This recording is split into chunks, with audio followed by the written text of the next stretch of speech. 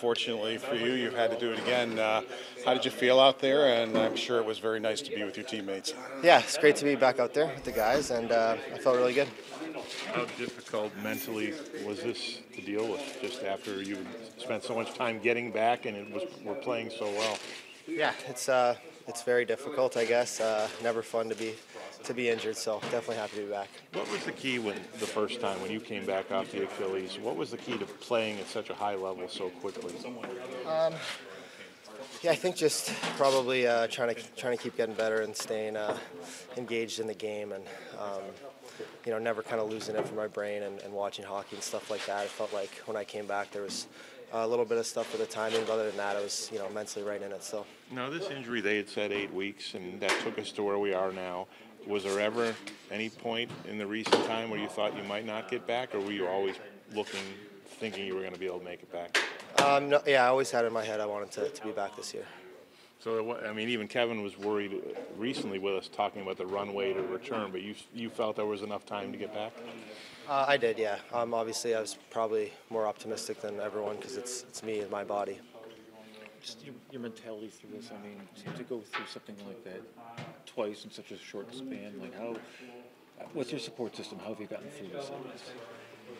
It's great, yeah. Family, friends, all these guys in this room, they make it way easier than it would be without such good guys. And yeah, it's obviously tough, like I said, but these guys make it easier.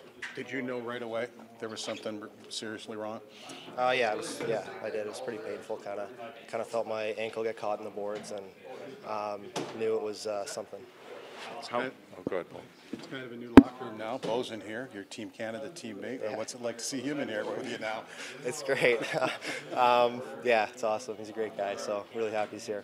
How much has he helped from you watching the games? Just the dynamic on the back end. I mean, he gives Darlene a partner, and he's able to move the puck and create some offense. Just how much of a different element has he brought?